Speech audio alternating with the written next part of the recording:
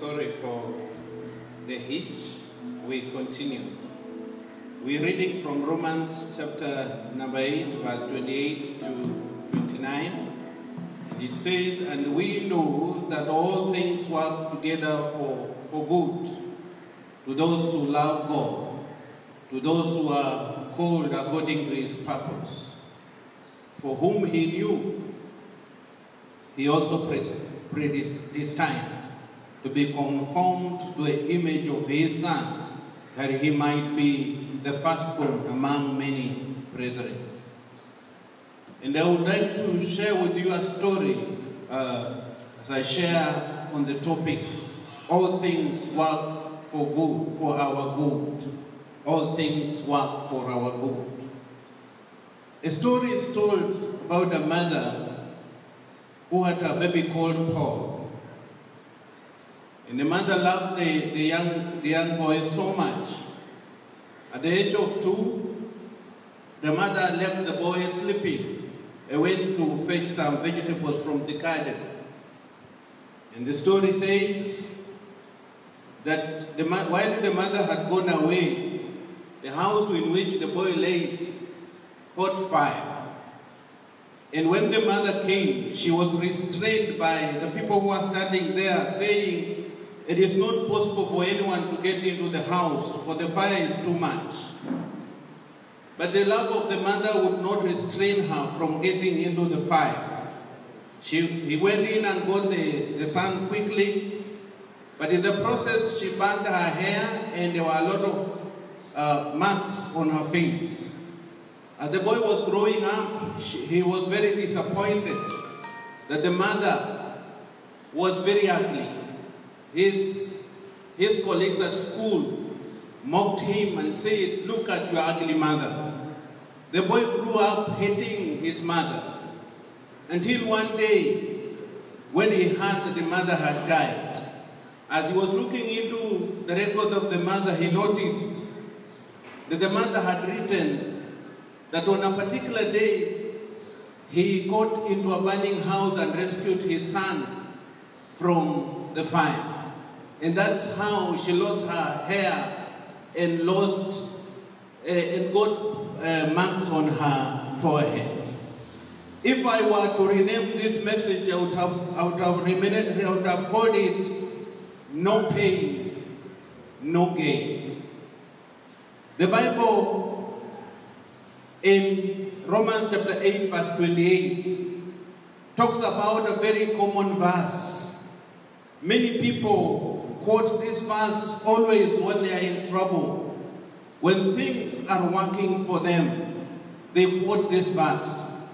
This is the most memorized verse in the Bible, yet is the most misunderstood and often most quoted.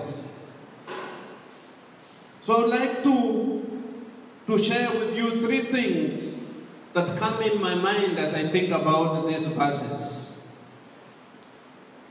This verse 28 and verse 29. The first thing that comes in my mind is that God, this verse does not mean we can live anyhow we choose and God will fix our messes. It is not, God is not always going to treat us very well because he is a good God, because he is a loving God. But the Bible says all things work for good for them that know the Lord, them that have been called according to his purpose. If I were to ask you 2 questions, the first question would be, do you love the Lord? And the second question would be, are you called according to his purpose? So, it is important to know in these verses that God uses a bad situation to create good for us, for particularly those who are called by his purpose. This verse is a promise to believers, those who are living according to the dictates of Christ, those who are living according to the laws of God, not on those who claim that they are believers, yet they live like Satan himself. This verse says, to those who love God and are doing His commandments, sometimes even evil comes their way, it is for good. God uses a bad situation to make good things come from it. That's why I think no pain, no gain. Jesus died on the cross of Calvary. The Bible calls it a rugged cross, meaning that out of a bad situation came salvation. Out of a bad situation came deliverance. Out of a bad situation came our redemption from our sin. In Romans chapter 5, verse 3 to 5, it says that faith and grace produce suffering, and suffering produces perseverance, and perseverance produces character, and character produces hope, and this hope does not disappoint us. It's how it means suffering is part of our lives, pain is part of our life, but God is using our pain, God is using our character to build our faith, to build our hope and trust in Him. So even when we are facing the virus, this deadly virus called Corona, it is important to know that God uses such situations to bring us to His knowledge, to bring us to His power, to bring us to the understanding that He is God. So, very important that while you live is important to God. God has called us out of darkness and to His marvelous light. Point number 2 that I want to address this morning, friends, is that God can use all things together for good. He does not say all things are good. No matter how nice things may look, no matter the lens you use, cancer, corona, HIV/AIDS, accidents and deaths are not good things. Until Jesus returns and conquers Satan and sin, bad things will continue to happen. Sin will continue to be in the world. And sometimes the devil makes us see sin and Satan as powerful. But the good news is God is more powerful. He is able to redeem and restore anything for our good.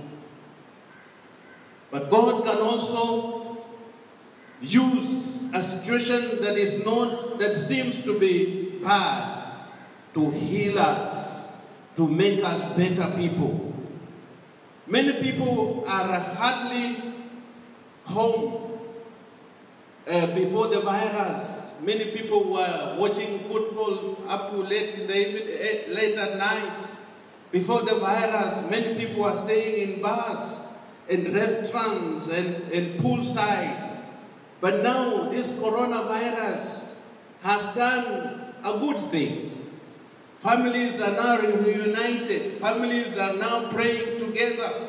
Families are now eating together. So it is not all that is gloom, but there is something nice that is coming from this situation. God can use anything to bring glory to His name. In Romans 8 and 29 and 28 and 29 reveal, now that's point number 3, that the ultimate goal of God is to accomplish His love and grace in His people. Though the situation is not good, but God wants to establish himself. God wants to accomplish his goodness and his grace in his people. The Bible says, for those he foreknew, he predestined to be conformed to the likeness of his Son. There are two things why Jesus came to the earth. The first point, Jesus came to die for our sins. And his death on the cross meant we received eternal salvation. Our sins were blotted away. We are no longer condemned. We are no longer going to die for our sins. The second thing that Jesus did when he died on the cross, so that those who are born again may continually conform to the image of his Son, Jesus. The Bible says we were created in the image and likeness of God. And God, Jesus, is the true reflection of the image of the Father. You can read this from Colossians chapter 1 and verse 15. Jesus is the true reflection of the Father. It's the true image of the Father. And because of that, when we love God, when we come closer to him, we are continually becoming more like Jesus, more like his grace, more like his love, more like his patience, more like his miracles, and more like his glory. God is interested in us growing closer and closer to Jesus. It is not how much you have done for God in the church. It is not how much tithes you have given. It is not how many times have you attended church conferences. It is how much you become more and more about Jesus. And there is a song that says, I want to know more about Jesus. And it is true, through the revelation of Christ, God wants to accomplish his grace and his power in his people. God is interested in our lives, friends, and his power will be made manifest if we draw near to Jesus. The Bible says, when I am lifted up, then I will draw men to myself. God is interested when we worship him and glorify him, because then he will come in the midst of the praisers. He will come in the midst of people who know him and are willing to serve him even in difficult situations. We find perhaps the greatest comfort in Romans 8:28 in the first three words. And we know. The word means we have no doubt in God. It means we rise above the normal circumstances. It means without doubt, God is our all in all. We can rely on his grace. We can rely on his power. Suffering for a long time is associated with the sovereignty of God. The story that is told about suffering in the Bible is told about a man called Job. And the Bible says this man loved God. And this man was rich. And this man hated sin. But Job became sick. Job lost his property. Job lost his children. Yet he constantly says,